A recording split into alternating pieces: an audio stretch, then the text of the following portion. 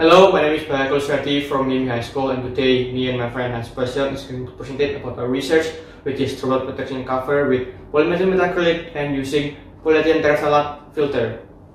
Hello, my name is Sebastian. Polymethyl Methacrylate is a physically durable, transparent and light polymer compound. Because this homopolymer compound has a property which makes it easy to mold, scientists use a material known as acrylic sheets as partitions that prevent the spread of viruses through droplets. Whereas the window tint that is used as a filler is a polyester that is been infused with nanoceramic substance with properties such as high heat resistance, UV blocking capabilities, and good light reflection and high transmission power, so that by using a layer of window tint, the partition could absorb heat from its surroundings with high efficiency.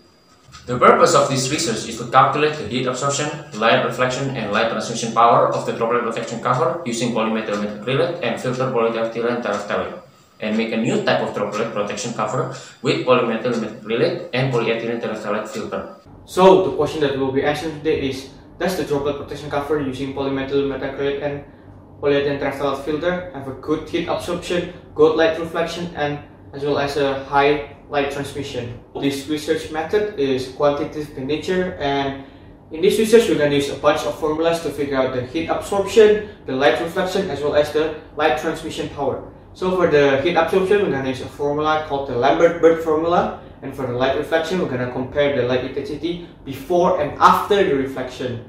And for the light transmission power, we're going to find the ratio between the intensity of the light transmitted and the light incoming. In this research, there will be three variables, which is the independent variable, which includes the sample 1 and sample 2, the control variable, which is time, and lastly the dependent variable, which is the light intensity, temperature, and the amount of light reflected. The tools we're going to be using for this experiment is a ruler, a room thermometer, a cutter, a board marker, lux meter, as well as a protector. The material consists of two samples.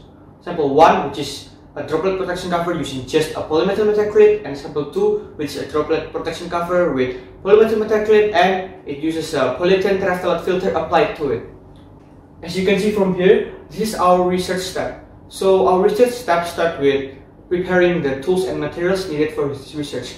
After preparing the tools and materials for the research, we're gonna design the sample, which is the droplet protection cover with and without the polyethylene terephthalate filter. After designing that, we're gonna measure the variable, which is the heat absorption, the light reflection, as well as the light transmission power. After measuring the variable, we're gonna insert the data from our observation into the graph. After that, we're gonna analyze the graph and we're gonna make a conclusion out of it. And here are the results. As you can see from the results, we can see that sample 2's heat absorption, light reflection, and light transmission is higher than sample 1's. This is because the PET filter absorbs the light that is reflected to it, making the inside of the cover darker than the outside.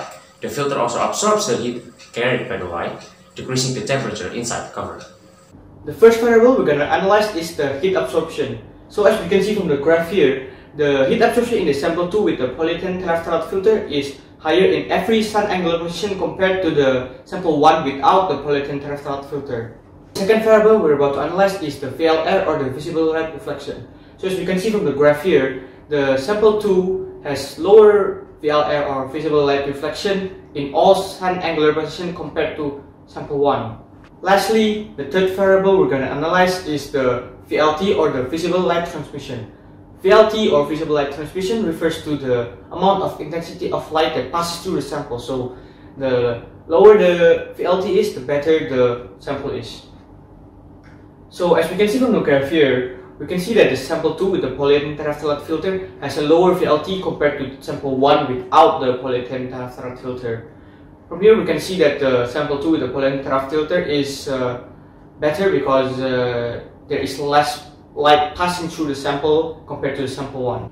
In conclusion, based on our research, sample 2, which is the droplet protection cover with the polymethyl methacrylate using the polyethylene terephthalate filter, has a good heat absorption, good light reflection, and as well as a high light transmission power compared to a normal droplet protection cover with just a polymethyl methacrylate and without a polyethylene terephthalate filter. We hope that scientists could develop this research of us further, and we can publish it for the general public to use and enjoy the benefits. For our future work, we will research and design a new device called the air purifier with UV light technology. So this is an air purifier which will purify the virus in the air using a UV light technology which will purify the virus in the air. So this device will be paired with our previous device from our previous research, which is the Droplet Protection cover with Polymethyl Methacrylate and Polyethylene Terephtalate filter. These two devices will be paired to create a better synergy and a better combination to purify the coronavirus. That's it for the presentation of our research. Thank you for thoroughly watching and listening to our presentation. We hope that the information that we have given you has helped you and is useful for you in your daily lives. We also hope that the research will be developed further so it can be turned into a reality for the general use for its benefit.